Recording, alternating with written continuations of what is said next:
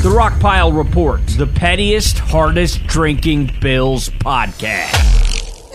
Welcome, everybody, to another edition of the Rockpile Report podcast. I'm your host, Bill, season ticket holder Drew Gear. That's my producer, Chris Kruger, and we are here with your Week 7 preview, talking about the Tennessee Titans visiting the Buffalo Bills. Guys, time 1 p.m. Eastern Standard, the place, Ralph Wilson Stadium in Orchard Park, New York. The weather, Chris, and I can't stress this enough, the weather. This might be the last quality, like really quality fall weather football game for the Buffalo Bills in 2024. Am I being hyperbolic when I say that? I haven't seen the weather report. It's going to be sunny and 66 degrees. Figure we're nearing the end of October. I don't think it gets better than that from here, does it? Like once you hit Halloween, it's pretty much all downhill from there, right? I mean, for me, I'm pro-winter, so I prefer all the winter weather. Fall second in my rating system for weather. So game's going to be awesome if that's the weather report. Obviously, it makes for great tailgating weather, right? Yes. Not too hot that you're sweaty, but then, you'd bring a light jacket. Chris, where is the Rockpile Report tailgate this week? 4180 Abbott Road. The good old-fashioned dock slot. Guys, if you're going to be coming and joining us, you need a parking spot, make sure you message us. Reach out to us on Twitter at Rockpile Report or shoot us an email, rockpilereport716@gmail.com. Let us know how many spaces you need because I need to get that number into our guy soon. What else, Chris? We're going to be doing... we're going to have a lot of people at the tailgate this week. A lot of out-of-towners are coming in for this. Nick is bringing his family, which is just it's a case study in and of itself, right? Yes. Like the fact that his daughters are allowed to listen to this podcast and that one of them might be meaner than me, like legitimately meaner than me. As long as we're grooming them to vote correctly. I hate you. What I like about this is that I want to see where they both are in 10 years. Not just where they are, but how many of their potential boyfriends have they assaulted by now, by that point, right? Like how many boys have they roughed up in school? That's what I want to know. That's where my head's at when I think about this. And I'm all for it. Nick, I'm all for it. You're doing a phenomenal job. Jake's going to be there. I owe Jake some Springbok that I've been hanging on to for him. All right. It's going to be a good time. Eric Smeal probably going to be there. I think, in fact, he's coming and he's sitting with us. Oh my God. Eric, you are in for a real treat sitting next to Drew Gear, especially after those last two games. Guys, this is going to be easy, right? This should be a nice, easy, simple afternoon. It's the Tennessee Titans and the Bills enter the week as an 8.5-point favorite. I don't have this verified, but I have to believe that makes us one of the largest favorites of the entire week, wouldn't it, Chris? Yes. And then also, if you guys are watching the game at home, I think, you know what? I don't even know. It's Andrew Catalon, and I don't know who the analyst is that gets paired with Andrew Catalon. But if you watch enough Bills preseason games, you know that Andrew Catalon does their preseason games. So I thought we were going to get somebody like Tom McCarthy to call the game because we got to play fucking mayonnaise this week. My God, so we listen. get a shitty announce team. Yeah, I mean, on its face, this does not have the makings of a competitive football game. A little bit of that has to do with the injury report for each team. Talking about injuries to watch over the course of the week. Running back James Cook with a toe injury, who tried to practice last week at the 11th hour and ended up being a scratch for the night, which gave way to the Ray Davis show. Tiki Barber and Devin McCourty are the analysts. Oh, God. That work with Catalon. Okay. I just gave it a goog. Defensive tackle Ed Oliver with a hamstring. For Tennessee, safety Jamal Adams has been put on the reserve NFI list. For those of you that don't know what that means, it is the non-football injury list, which seems like, isn't Jamal Adams old as hell? I didn't even know that he was still in the league. I was about to say the same thing. He's stopped being a relevant NFL football player, which is hilarious to me. Has anybody ever When you think about the haul that the Jets got for trading him away, people talk about the Deshaun Watson trade being, this week there's a lot of discourse about that being one of the dumbest trades in NFL history. I could also make a case for the Jamal Adams trade. Because if you want to go ahead and give it a Google, what was the full compensation for the Jamal Adams trade? Also, running back Tajay Spears, he is hit with a hamstring injury week to week. He's probably going to come into this contest as doubtful, which is a blow to the Tennessee Titans offense that's just looking for something. Like at this point, Chris, have you ever had that thing where you're falling and you just start reaching out for literally anything to hold yourself up on so you don't bust your ass? Yeah. That's the Tennessee Titans offense right now. What do we have here? Seattle Seahawks traded 2 first-round picks, a third-round pick, and a player for Jamal Adams. I want to know who the picks were. Does this article tell you? Allegedly, because it's revisiting the trade. So I'm sure it's buried at the end like all this clickbait nonsense. Maybe it is Sports Illustrated. Yeah. It's a shame what the hell they did to that thing. I remember Sports Illustrated being one of those magazines that I couldn't wait for it to show up. And I would always like there was a couple columns I was always looking forward to.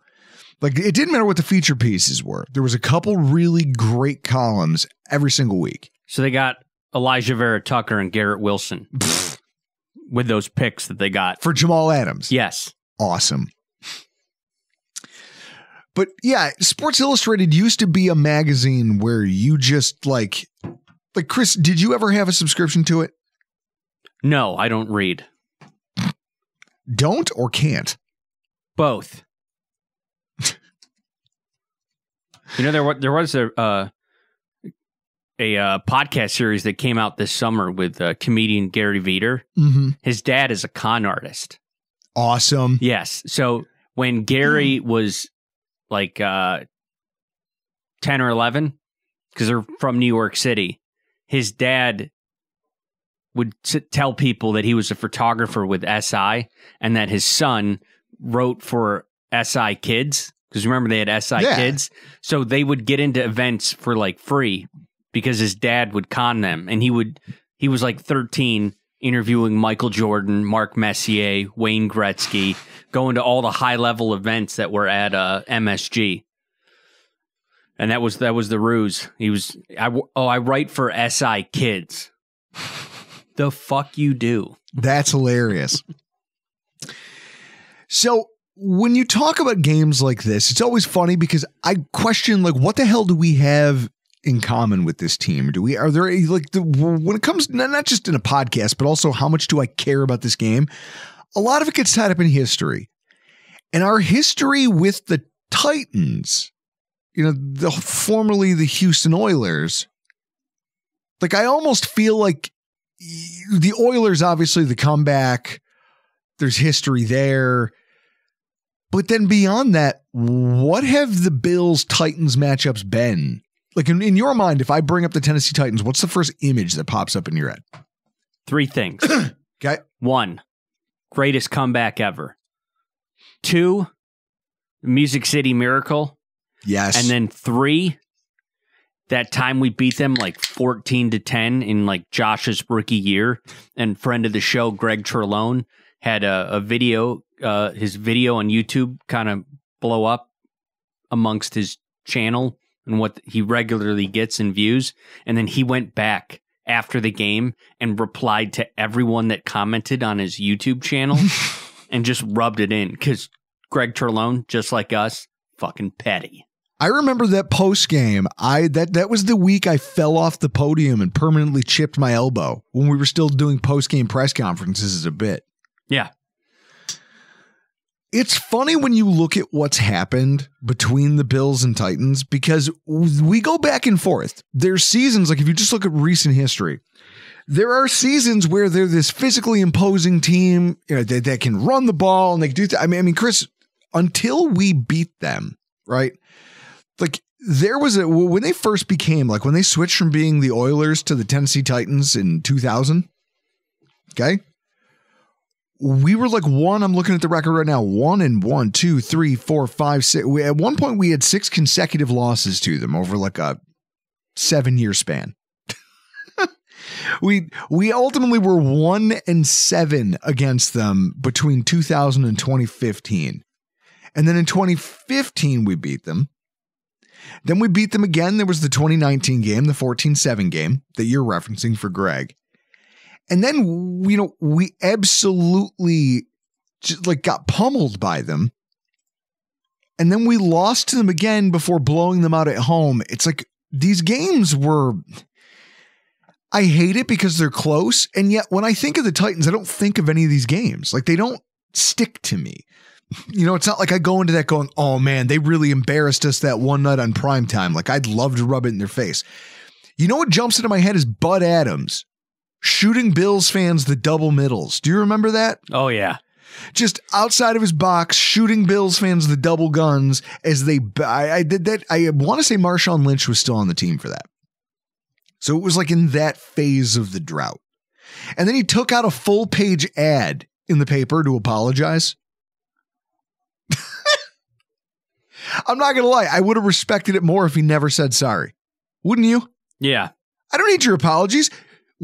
Chris, if you gave someone the bird while you were driving out of frustration, you could turn around and you could explain that away by saying, look, it was a moment of frustration and I was frazzled and I rather than scream profanity because I knew you wouldn't hear it, I reacted physically to your thing.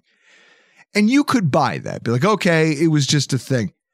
When you go double middles, that's a power move. Like that is that wasn't spur of the moment. That's how you feel. I think that's how cancel culture got started, was that moment. Bud Adams, victim of cancel culture? Yeah. And then nobody canceled him. God canceled him. God canceled. Awesome. Those are the things I think about. And we're so far, I also remember a game, Bills Titans. What was the year, Chris, that, what was the year that I remember there being like a Vince Young game against us where he could just do no wrong. He embarrassed us. It was one of the, I remember listening to part of it on the radio and just being like, good God, what is happening here? When was he drafted? Vince Young? Let's see. When was the Rose Bowl game? Well, or is it when? Well, he was playing for them in 2006, according to this right here. All right, so then it might have been like a 07, 06 game. I think it's that game right there, or maybe maybe the one afterwards. I thought he started as a rook. Yeah, Vince Young, Bobby Wade, and Rob My Baronis with the game winner. So realistically, it's hard to generate animosity for the team involved in this, especially now, because, tonight we're going to give you a walkthrough and help you get familiar with the 2024 iteration of the Tennessee Titans, which if you thought they were down bad before, holy shit, strap in, ladies and gentlemen. But I will say, you know what it's not hard to generate animosity for, Chris, is a city and a place. Tennessee sucks. Okay, I love that this game for the Bills is falling on the same weekend Tennessee and Alabama play each other. There's a clip out there of a guy just slandering literally everything about Tennessee. He's like, their women suck. Their women aren't pretty. Their food sucks. The air smells bad. Everything about bad about Tennessee. But he's not wrong. Chris, besides whiskey, what does Tennessee do that's worth a shit? Hawk Tua? Yeah, I was going to say, look, you allowed this to be a thing, right? Everyone talks about Nashville and what a great place it is, but for every awesome story I hear about Nashville, there's 500 of these things where it's just women who are intoxicated, guys who are intoxicated, and YouTubers just walking around asking inane questions. Imagine being that, Hawk Tua. Good for her, I guess. I think her rise to fame is just another sign of just American stupidity. Yeah. We're circling the drain here intellectually, people. But imagine the family Like, Chris, imagine that's your girlfriend. You're trying to date her. And all of a sudden you open your phone and you're getting text messages. And, oh man, did you see this from 500 people? And it's your girlfriend saying gross things on the internet. And you're like, oh no. Oh, here, I thought we were like building something. And instead you're just gross. You're gross for strangers. Ugh. Nashville provided the backdrop for that whole fiasco. That is somehow still, to my horror, unfolding before our eyes. Also, their barbecue sucks. I'll say it. Tennessee BBQ stinks. I don't want to hear anything about it. You know, the same way I don't like Kansas City style sauce. Q42 makes one. My barbecue company makes a KC style rub. We have a Kansas City sauce that people love. But Chris, how funny is it? A New York State Kansas City rub was 14th in the fucking country. It's from New York. Oh, it's the style. No, everything. You know what Kansas City style is? They want like molassesy, overly sweet to feed their giant obese population. Tennessee, they just take it and they're like, no, man, we just like dry rubs. Oh, because you suck at making sauce. You want things dry and you want your ribs falling off the bone. Kiss my ass. I was going to ask you, what is a Tennessee barbecue? It's just dry rub? They focus a lot on dry rubs. It's a lot of Tennessee barbecue. It's more dry rubs over sauce. So they like drier meats. I don't know. It can kick rocks as far as I'm concerned. All of it. So between Hawk Tua, I get Chris, Kid Rock has a bar now. Kid Rock has a bar in Nashville. Didn't know that. What's funny is Kid Rock, like Tennessee, you live in a place where Kid Rock built a White House replica on his property. It's a smart move. It sounds like one of the dumbest places on earth, doesn't it? Yes. And yet somehow, as dumb as that sounds, the 2024 Tennessee Titans are even dumber. Now, I want to break this up into three categories: the good, the bad, and the ugly of the 2024 Tennessee Titans. And I want to give them their flowers early because a lot of this show is just going to be me punching down on a really shitty football team. Their defensive and offensive lines are physical.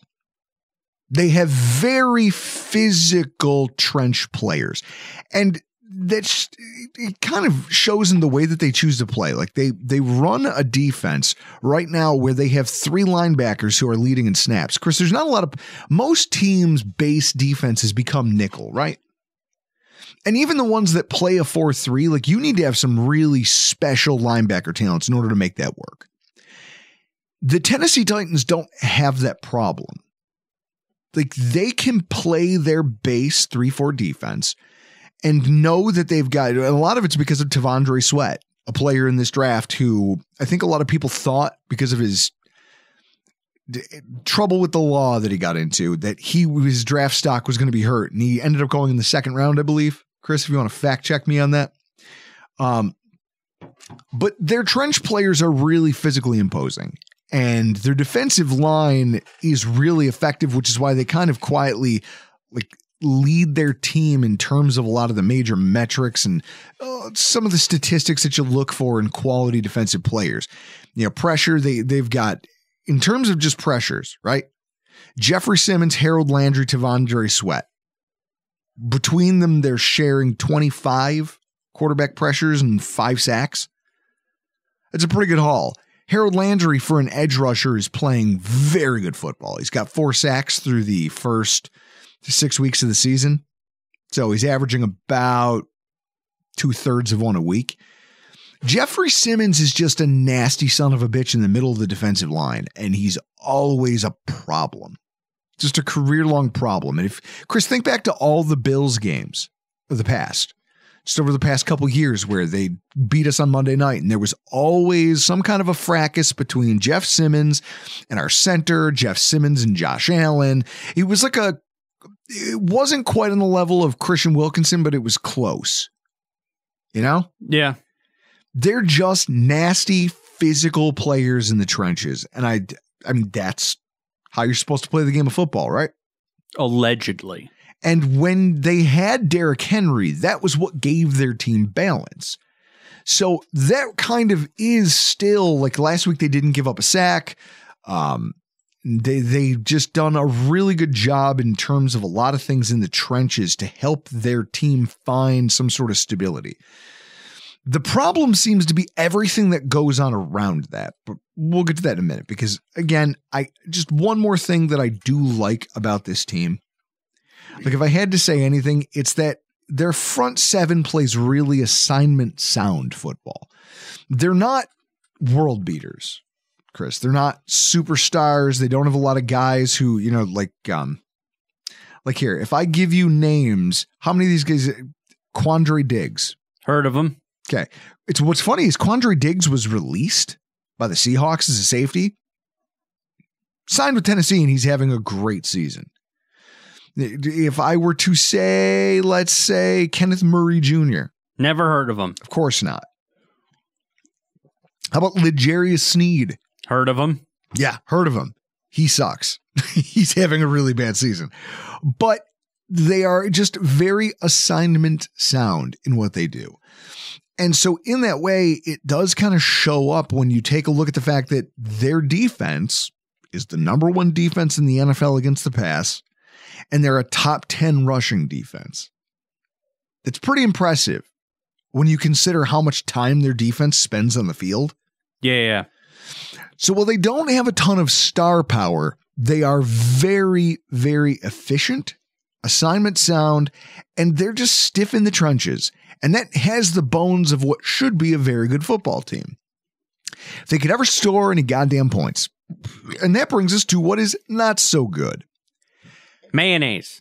Well, we'll get to that in a second. No. We'll get to that. It's not even time, Chris. There's so much time. Scoring is a major issue for the Tennessee Titans here in 2024. Here's a statistic. Going back to the first game of the 2022 season, the Titans have scored 17 or fewer points in 23 of their 39 games.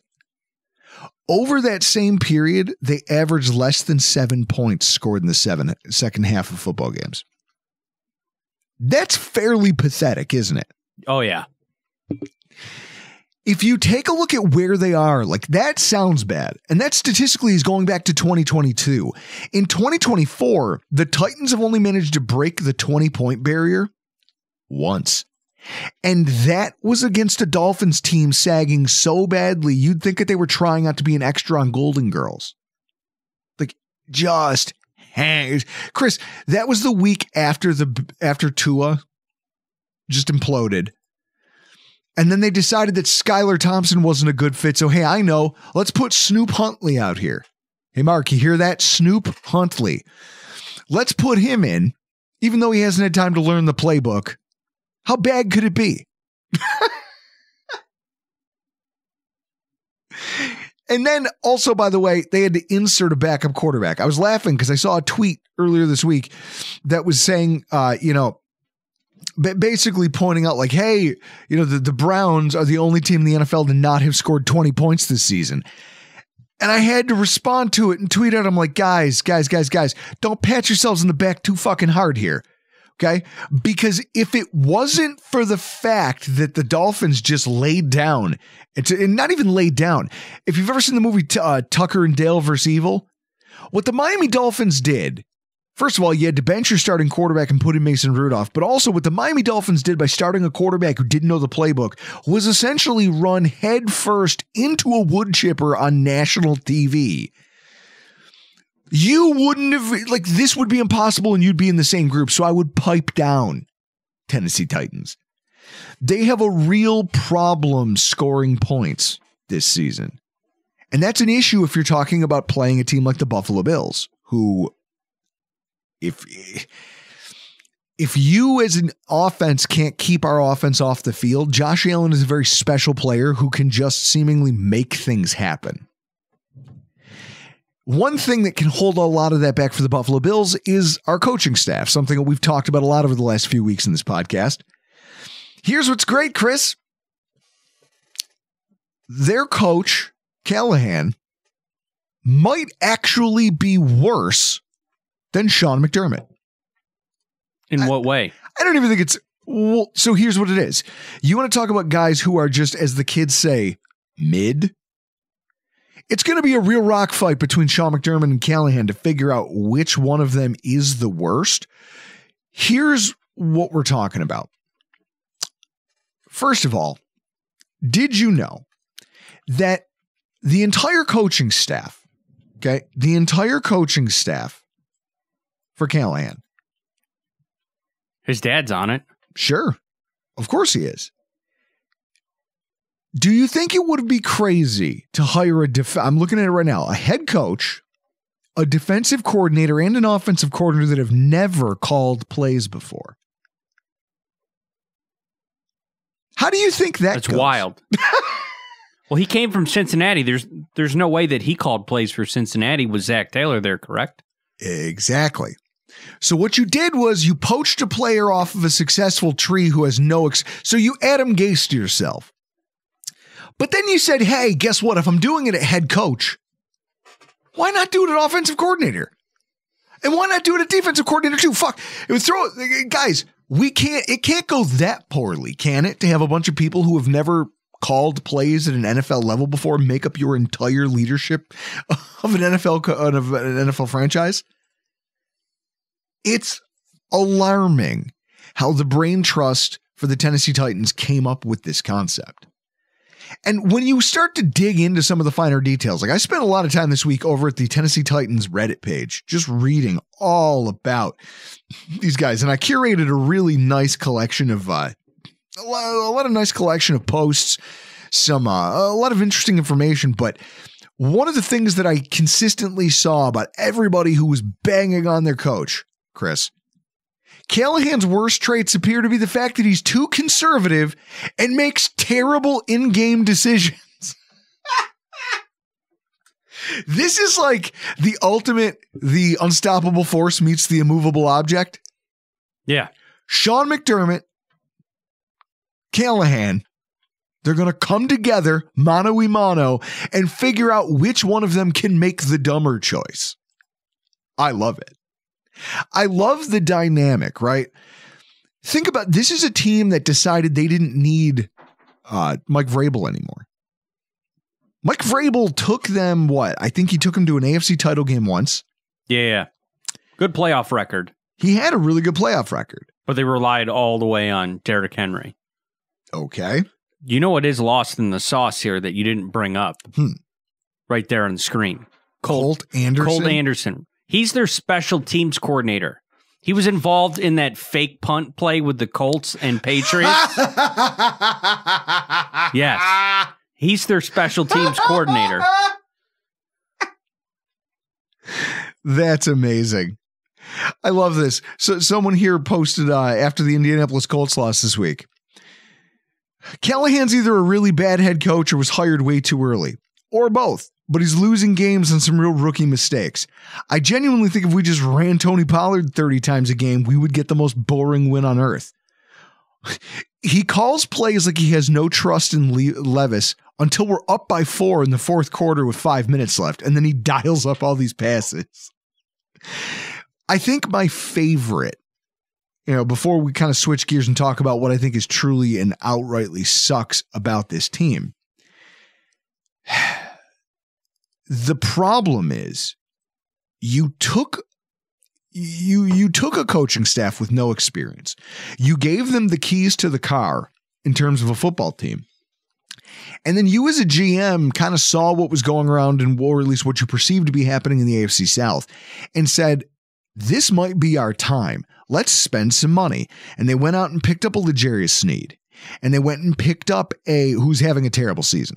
Like I've got a tweet here from Brett Coleman, kind of bookmarked. He says, I know the Titans don't get a lot of attention, but we really should talk about how poorly the L'Jarius acquisition has gone for the Titans so far. He's on pace to have 3 pass breakups for the entire season. Just to put that into perspective, this is a guy who has played at a Pro Bowl caliber level every year that he played for Steve Spagnuolo in Kansas City. He gets a fat contract in free agency, part of the $228 million that the Tennessee Titans spent this year in free agency, all told in total contracts. Taylor Rapp had 3 pass breakups in our game this past week against the Jets. L'Jarius Sneed is on pace to have 3 of them all season. That's how badly this is going. Also, he had 17 pass breakups last year and 26 over the last 2 seasons. And this isn't a case of nobody targets him. He leads the Tennessee Titans in targets. L'Jarius Sneed left, and Chris, now is this like a, to me, when I think about L'Jarius Sneed being one of the things that stinks alongside this coaching staff for the Tennessee Titans, is this a Peerless Price situation? Could be. I bet you that the Kansas City Chiefs made a contract offer to L'Jarius Sneed, and then he said no, and they were like, all right, well, then we're not going to haggle. We'll go figure it out because we have a really good defensive coordinator and we have a really good GM.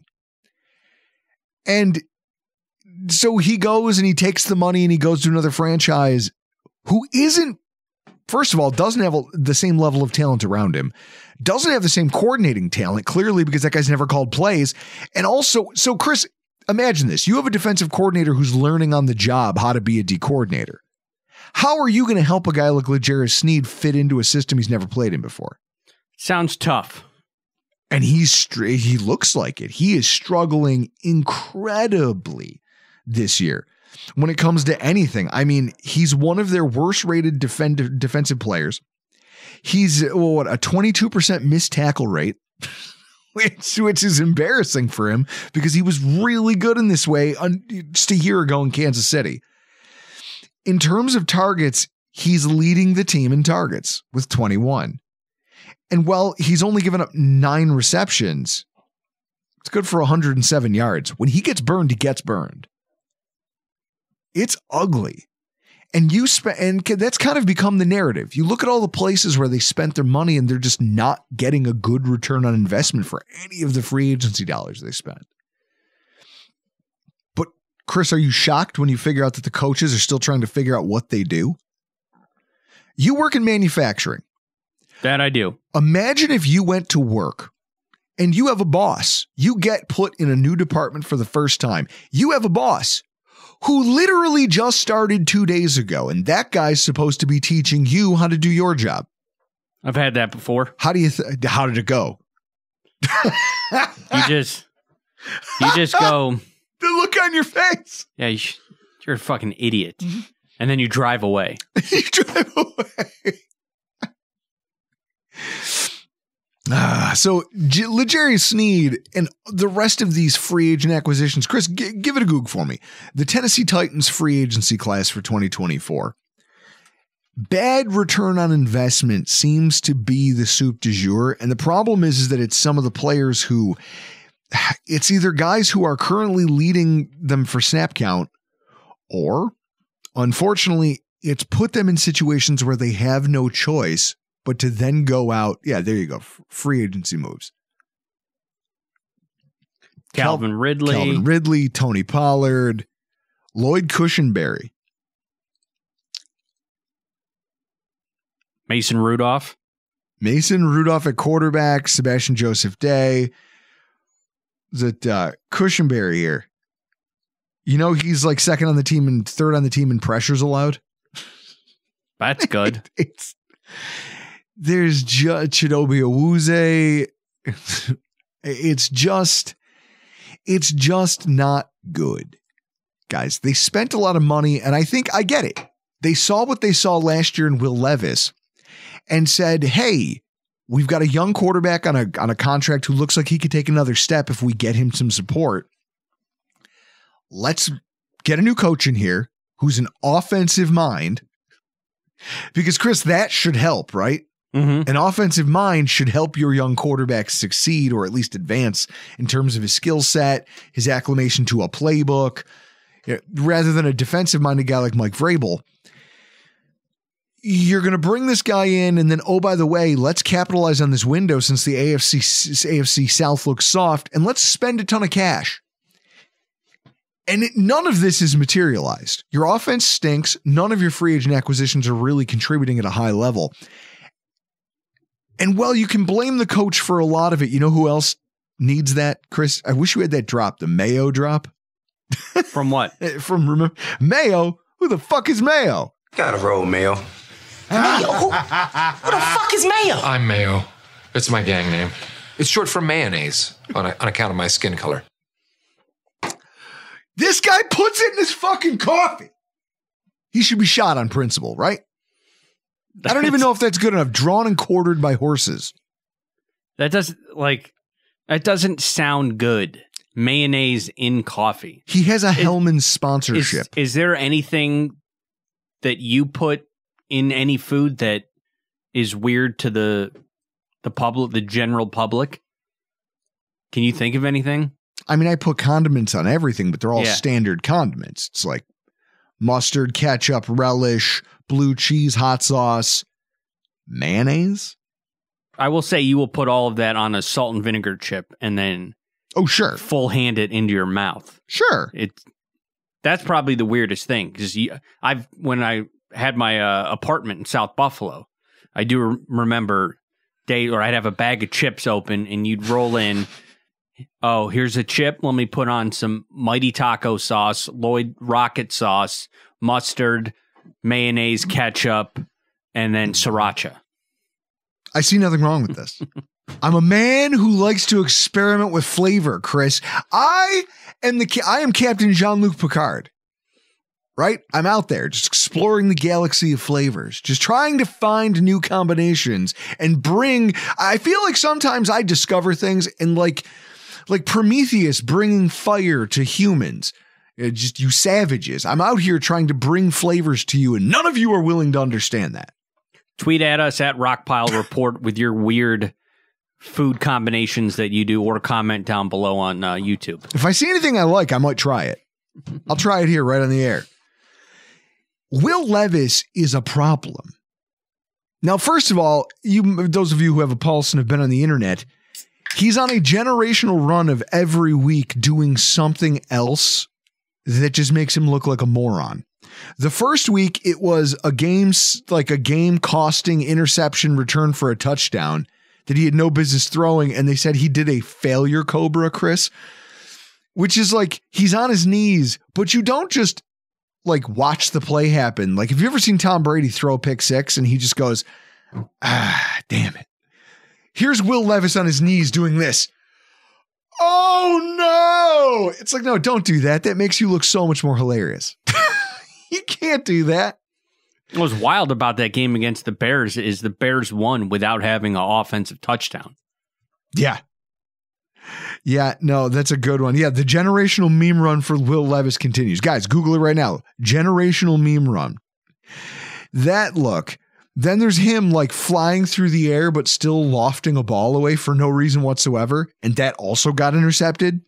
There's him getting pancaked by an offensive lineman. There's him. 4th and 2. There's him.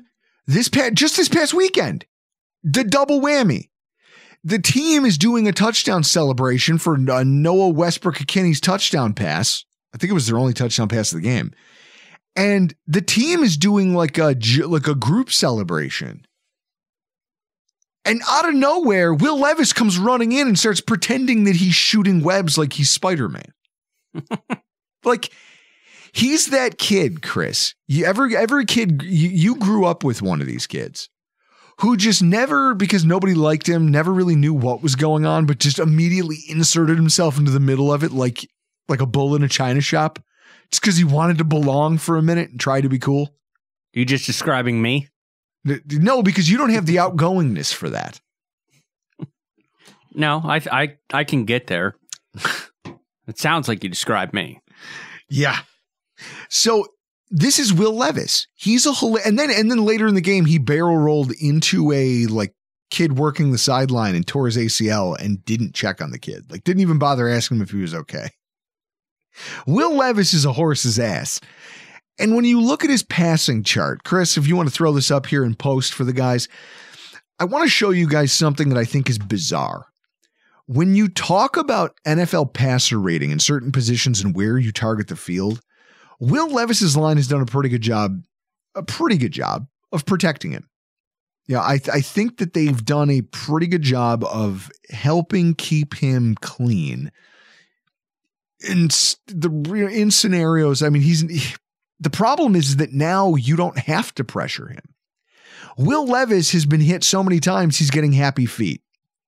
And you're getting this sense of like JP Lossman almost. Because you see the physical tools of Will Levis and say, hey, I don't understand why he fell to the second round. Okay, he fell to the second round. Now he's a Titan. Now he's here and he's starting and he looks like he's got some moxie. He's got a zippy arm. He's got all kinds of things that he can do for you. And now you're seeing what happens when you spend too much time playing on a shitty team and you're probably getting conflicting information and you're dealing with a coaching staff that's probably in over its head. When you look at his passer chart, it is bizarre to me that when he's not blitzed compared to when you blitz him, his yards per attempt are just about the same. That's not good, is it? No. He's thrown almost as many interceptions when they keep him clean in the pocket as he has when he's under pressure. That's not great. What you do notice, though, is that he's thrown 4 touchdown passes this season when you keep him clean and upright. If you even simulate pressure, he has 1 touchdown pass to 3 interceptions. And when you look at the areas of the field where he's succeeding and where he's doing poorly, some of it boggles the mind. Chris, 0 to 10 yards. That's usually where you as a quarterback are looking for a check down. Correct. Like, hey, we called an intermediate route and it didn't work. On check down passes, Will Levis has thrown 3 touchdowns and 3 interceptions. How are you throwing that many interceptions just off the line of scrimmage? That doesn't make it defies logic. Other than you get happy feet in the pocket, the defense knows this and they bait you into leaving, and then they just shift with you. And then as you're rolling, you're trying to force a play and it turns into an interception. It's ugly. When Chris, if he's throwing to his right or to his left, under 10 yards, his NFL passer rating is less than 68. That's awful. That's awful. And then what gets funnier is that he's actually more productive when he throws to 10 to 20, like in that intermediate window, which almost makes sense because that's where, if you think about the makeup of the wide receiver room, like that was supposed to be the reason that this was an imposing football team, was this wide receiver room, which we're about to talk about. The wide receiver room was supposed to be what helped Levis take that next step, and the offensive-minded head coach and all the other things that they supposedly built this team around. And instead, what you have is a group of guys who do a really good job of working the intermediate areas. But when they try to work the deep parts of the field, Will Levis has no ability to throw to them. Do you know that beyond 20 yards when throwing to his left, he has a 3.5 passer rating? Single digits, 3.5. He's thrown 2 interceptions and has 23 yards on 7 attempts. Most likely because he's being forced to roll out to the left. Now, a good coach will build in safety valves into his offense to prevent that sort of thing from happening. But Callahan doesn't seem to understand that. And so now what you have is a quarterback who doesn't understand what's being asked of him, can't execute this new offense. It's not being watered down for him, and nobody can understand why it's so broken. They legitimately thought that having the wide receivers would fix everything. Who does that remind you of? I have no idea. A lot of teams. Think about teams that we play often that thought, well, I'll just get wide receivers. That'll fix all my problems. Sounds like the Jets. Guys, just more wide receivers. The offensive line, I don't need that. Sounds like the Dolphins, sounds like the Jets. It sounds like a bunch of other teams that also right now suck. Wouldn't you agree? Yep. And one of the bigger problems when you want to talk about the dysfunction that's happening, here's a legitimate quote. Like a legitimate quote from the quarterback. You talk about, or not from the quarterback, from the head coach, Callahan, of the Tennessee Titans. He was asked in an interview after the loss to Indy, wouldn't it be more in line to letting Will cut it loose more than playing it safe? Callahan's response was, there are calls that call for the ball to go down the field, and the ball doesn't go down the field. Your coach is literally blaming your quarterback now for his play calling not landing. It Makes sounds sense. like everything's going well there, doesn't it? Yeah, they're going to have to move off Levis. It is telling that Mason Rudolph's the only quarterback to score more than 20 points for them. Part of that is because there is no chemistry being built either with the scheme or with the players. This past week, there was a lot made about the 8 targets for Calvin Ridley without a reception. And Chris, which we have some audio from him in the postgame talking about his involvement and how upset he is with this.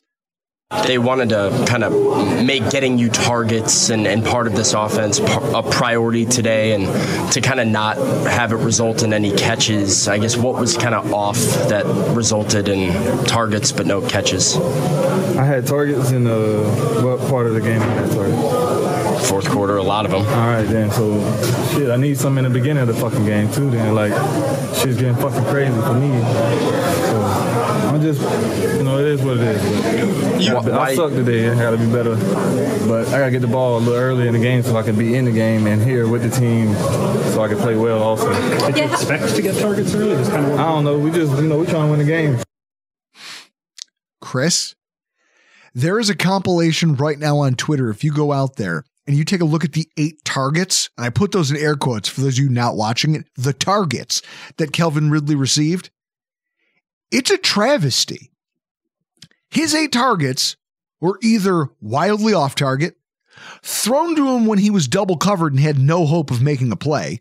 One of them actually resulted in an interception, or they were legitimate hospital balls that in the act of catching them, he was hit and they were knocked away from him. This is your big free agent acquisition at wide receiver. And yet neither quarterback nor offensive coordinator can seem to find a way to get this guy any sort of chemistry in this offense. That's alarming, isn't it? Oh, yeah. And now you're hearing it in his voice, the frustration of a player who signed up for something he didn't fully understand. Just like every Titans fan, just like I'm sure if you ask the owners, right? If you asked, I think it's Kay Adams, Bud Adams' daughter. Kay Adams is a host on FanDuel. Okay, that's why. His daughter, I think his daughter owns the team, but whoever does, all of this, like everybody here, there's no understanding from one person to the next. They have no chemistry. And this stacked wide receiver core that was supposed to make them great, Chris, you were supposed to have Calvin Ridley with DeAndre Hopkins and Tyler Boyd, and they were going to be great together. Amy Adams. I was close. Sappy, Samsonite. Oh, I was way off. Yeah, you were way off. On its face, the upshot for this offense was that they build off last year, get some wide receivers who would come in and dominate passing targets. They would add Tony Pollard to Tajay Spears, and they'd be this super balanced juggernaut on offense that could protect Will Levis while also letting him expand his repertoire as a passer. Over the course of the first month and a half of the season, they've only got 1 win. So something clearly went wrong. I don't know what the scheme is. That's how broken this thing is. But I can tell you that the talents that you brought in might not have been the best. Chris, when you think about this, DeAndre Hopkins right now is 110th in the NFL among all qualifying wide receivers in terms of yards after the catch over expectation. It's one of my favorite analytics. Those electric plays that he used to make are gone. He no longer is getting catches in positions where he can break tackles and run away from people. But also, you're seeing him go down at first contact pretty regularly. All of his statistics are career lows. His catch and target numbers are absolutely fucked. I mean, 2022, he had 7 double-digit target games in 9 appearances for the Cardinals. It was his last year there. 2023, he goes in and gets double-digit targets in 6 of his 18 games, and he led the team in targets for the year. This year, he has no games with 7 targets or more, and no games with more than 70 yards. DeAndre Hopkins might be the only thing that's proven on your entire offense, and you found a way to neuter him by scheme. You've intentionally neutered your best piece, which is just another shot at the coach and shot at the coaching staff that helps you understand they have all this potential. It just doesn't sound like they have the ability to put any of it together. Also, you have to qualify for at least 15 targets for next-gen stats to keep your records. Tennessee only has the three guys I just talked about who have 15 targets or more in the NFL season. That's a problem. You're trying to funnel your entire passing attack through 6 weeks through the same three guys. And oh, by the way, like if you want to talk about average separation, people bag all over the Buffalo Bills. The team is led by Hopkins at 48th in the NFL. Boyd slots in at 59th, and Kelvin Ridley is 102nd because he's being double covered and neither one of the other guys can. Chris, at this point, those guys don't just stop being quality NFL players. It has to be driven by the scheme, doesn't it? Scheme and quarterback. Yeah, scheme matters. How does Will Levis stop being a functional quarterback in the NFL? How does DeAndre Hopkins stop mattering in terms of NFL production? How does Kelvin Ridley get 8 targets, quote unquote, and not get a single catch? I don't know. I hope he took the under on himself. At this point, I would start gambling. Dude, think about it. Maybe that's the way out of this. You gamble, get suspended for the year, and now you don't have to worry about any of this. And until they catch you, you could be shaving point. You could be taking the under on your own prop bets. Yeah. The reality is their offense, when it's working, flows directly through the running back room. And without Tajay Spears for this game, it's going to be very hard for them to generate offense. You know, Tony Pollard, his most productive game of the year came last week when he saw nothing but light boxes. Otherwise, every other week, where his production has been fair, 70-ish yards, and I don't exactly know. I can take a look at his game logs. But essentially, no one has stacked the box against other running backs. But when they do stack the box against him, his production just dries up and disappears. So in that way, I don't know, Chris. Do you, after everything I've just explained to you about how broken they are, how much hope does it give you that they're actually going to present a problem for the Buffalo Bills on Sunday? Bills should handle them. And if they don't, we're going to have problems. If they don't, I'm going to lay on the ground out in the parking lot. Like I'm going to leave early and I'm going to go lay face down in a puddle in the parking lot and try to drown. Yeah, like if you look at this, he's got 3 rushing touchdowns in the season. Indy, at Miami, week 1 at Chicago. Those are his most productive games. And if you look at the box numbers for them, every single one of them were games where teams didn't put 8 in the box more often. I think that they're in for it. Like the Bills have the ability to play the run like there's 8 in the box because of Teron Johnson's just tackling and tenacity. And I think that presents a real problem for the Titans this weekend in terms of how they match up with us. And that brings us to this week's keys to victory. Wow, that's a lot of keys. Bigger the keychain, more powerful the man. I'll keep it short and sweet. One of the keys to victory is that you have to manage the rushing attack. And I think Teron Johnson coming back, like we saw it last night, he is ready. Yeah, he made some great plays last night. He made some amazing plays.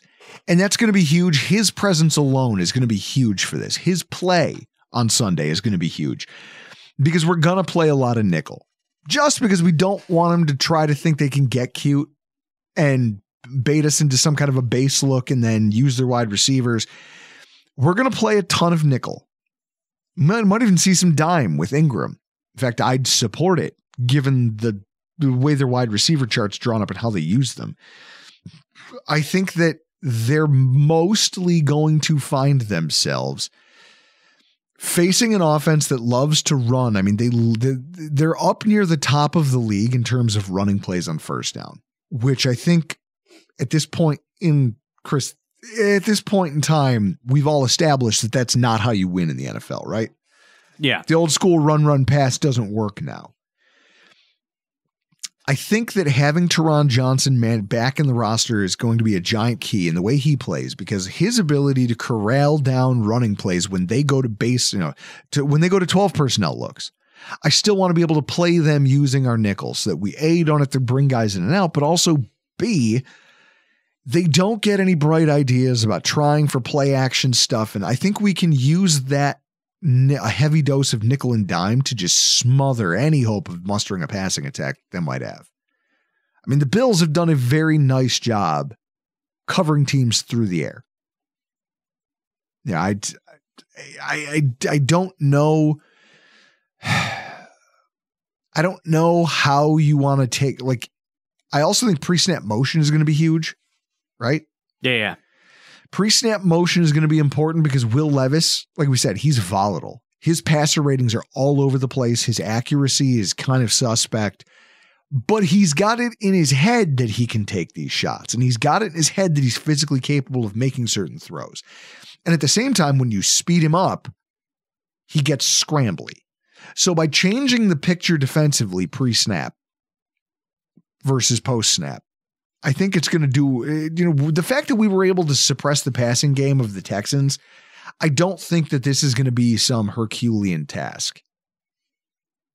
And I think that if we can get a lead early, we're going to be able to make them a one-dimensional team that can't survive via the run. Because that's been how they've gotten into most of their games, or at least stayed in them until late, right up until they fall apart. It's generally speaking been a heavy dose of run, conservative passing game. And then when they ask them to, when they have a lead and the game gets late, they try to open things up and they say, okay, surprise, we're going to shock them with the passing attack, and it all falls apart. I think if we can take an early lead, that's going to be that's going to undo them right there. And so for the Bills, the offensive key for us winning this game is going to be picking on the linebacker core and L'Jarius Sneed. You have to find ways to get after him. Now, what's interesting is that L'Jarius Sneed, for all of his inability to not get after the ball in the air, you think about cornerbacks historically for the Buffalo Bills. Trey White. Trey White wasn't getting interceptions when he was in college. And part of it was, hey, well, you can't really attack the ball in the air when you're not comfortable in the scheme. But if you can get comfortable in the scheme, or the coach can make it comfortable for you, then you get guys who are just reacting rather than thinking, and that usually leads to more turnovers. It leads to more pass breakups. It leads to guys being more aggressive attacking the ball in the air because they're not thinking about where the man is. They're tracking their man just kind of instinctively, and then they can make plays. I think that the Titans are going to have a really hard time with this iteration of the Bills offense, because even without a number one receiver, I don't think Amari Cooper will play. And if he does, I don't expect him to see a heavy workload. Who knows? Maybe I eat crow on this. I think the thing that you have to do is hit them in the linebacker core with a healthy dose of running back and tight end, who, not for nothing, are still the most efficient pass catchers on this team. And then see when you can get your matchup. I mean, the matchup I like the most is Khalil Shakir on literally anybody, but I don't know that he's healthy. Like, he didn't look great. No, I don't remember him getting a lot of targets.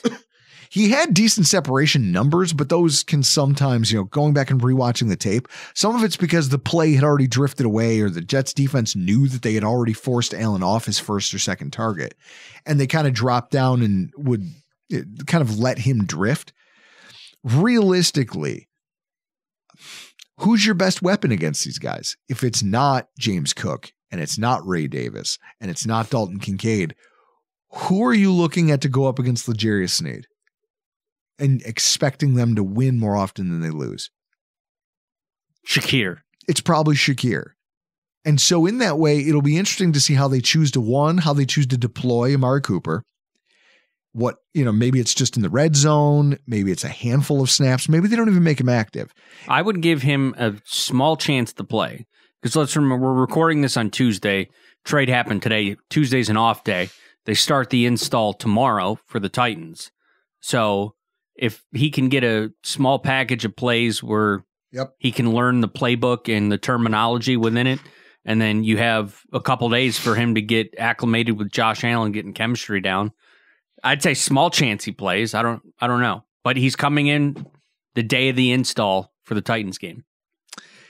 I think that this is going to be a tough game for the Titans. We put too much ball pressure on. I think this is a game where we can put scoreboard pressure on our opponent for the first time in a long time. Don't you? Yeah. Like the last couple of weeks, it's been one of those things of just hang on for dear life.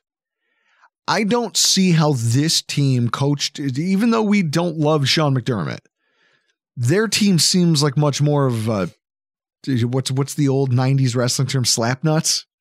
Oh yeah, Jeff Jarrett. Slap nuts. They all just seem rudderless. And in that way, I'm not threatened by them schematically.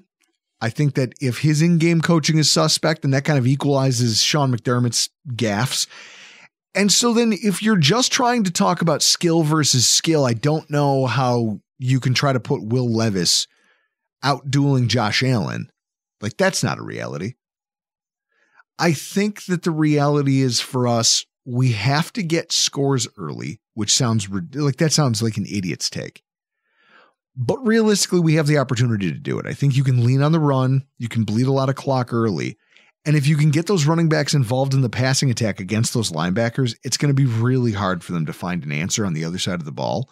Do we go back to start of the season where we got aggressive opening drive? Keep that going. Go for it on fourth down. I see a very aggressive approach early in this game just to try to put it out of reach fast. I think if the Bills come out and do that, and they don't pussyfoot around about this, I think this game's pretty simple, right? Oh, yeah. It better be. Otherwise, I'm going to have a lot of choice words and a lot of other people are going to be really upset with me. A lot of people in the stands around me are going to be really upset if this thing's like a 14-point game going into the fourth quarter, like 14-all. Furious. And also, Tyler Bass is going to have to, like, Chris, is this his last gasp? Dude, it doesn't sound like we brought in any, it doesn't sound so we didn't bring in anyone for workouts today. That's alarming. So this is the Tyler Bass game. You have this game, another game with multiple misses. Chris, what do we do? It seems like he's becoming Blair Walsh. Yes. Is what's happening. Yes. If he continues to miss mid-range kicks in that 30 to 45-yard range, you got to bring somebody in and get a look. So one of the other keys is going to be Tyler Bass just getting his head screwed on right, getting his mechanics in order this week. And you got to bring your A game, man. Because I could also see this being a game where our offense just stalls in the red zone. And we're going to have to rely on a group of field goals in order to put that scoreboard pressure on the Titans the way we need to. Need Bass dialed in. Can't have him missing 47-yard field goals and then giving them shorter fields to work with. Can't do it. So I'm excited. I'm almost more excited for the tailgate than the game. 4180 Abbott Road. I got a bunch of leftover cocktails from the last home game. Those are coming with me. Because hockey season has now started, we're going to have the Toronto cocktail on hand. That is Canadian rye whiskey. I got a Alberta Premium Cask Strength. And that's the Toronto cocktail is 2 ounces of rye whiskey, 1/4 ounce of Fernet Branca for a little bit of bitterness, and then 1/4 ounce of simple syrup to round out the flavors in the rye and the Fernet Branca. It's one of my top cocktails. Gonna have that. I don't know what I'm doing for old fashions this week, what style I'm doing, but we'll have old fashions. I think I got a bottle of Green River Full Proof over there in the other room that I'll bring. I don't know what I'll do with that. Probably a different style old fashioned, because what I've learned from the first 2 games is anybody that shows up to the tailgate's coming for an old fashioned, not so much of a improved cocktail or a black Manhattan or a regular Manhattan. Maybe if your dad comes, I'll make a Manhattan. Can we get old Dave Gear out to the tailgate? Maybe. I'll have to give him a call. But it's funny, Chris, because as we're sitting here and we're trying to wrap this, all the punching down I've done in the Titans, final thoughts, I'll just leave you with what their own fan base has to say, Chris. You don't believe me that this is a problem and that you should feel very confident if you're a Bills fan ahead of this one? Why don't you just listen to the explanation of Titans fans themselves? From Night Pain 69, all of these are from Reddit. Fuck you, 10-year-old me, for choosing to be a fan of this team. Mr. Barnacles says, demolish the stadium and then don't worry about a new one. And here was one of my favorites. Consider that this team is 1-4 against Caleb Williams in his first game, 40-year-old Aaron Rodgers and the fired Robert Saleh, Malik Willis, the quarterback we traded away, Tyler Huntley, and Joe Flacco. It's a horrific start, way worse than 1-4 looks on paper. Chris, that should make everybody feel pretty good about this, shouldn't it? Oh, yeah. Guys, in their words, don't even need to hear it from me. Hopefully this one's a slam dunk, or at least it's as easy as it feels like it should be. But I don't know. We'll see how it all goes, and I'll see you on the other side. I'm Drew Gear. That's Chris Kruger, and this has been your Week 7 preview.